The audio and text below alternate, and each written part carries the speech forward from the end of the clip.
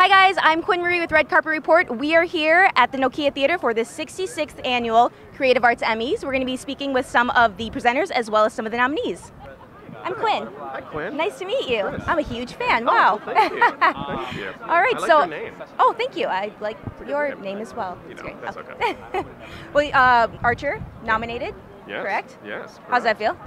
Pretty cool. Pretty awesome. Yeah. That's awesome. How's it working with everybody on that show? Everybody's amazing. They are amazing. Well, you know, we don't record together, so we only see each other at awards events like this, which aren't that often, but and then we do Comic-Con together and that kind of thing. So the fun thing is we like each other and we actually get along, and I always look forward to seeing the gang. So it's nice. That's cool. How much are you able to put yourself into the character? Oh, you know, decent amount, I guess. I mean, he's pretty different than me.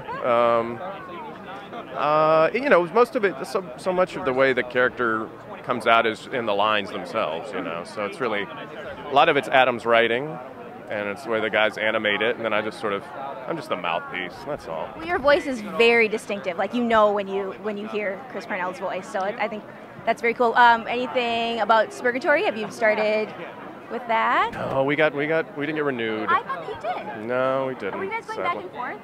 I read, because it's one of my favorite shows. Thank you. And yeah, you're awesome in that show.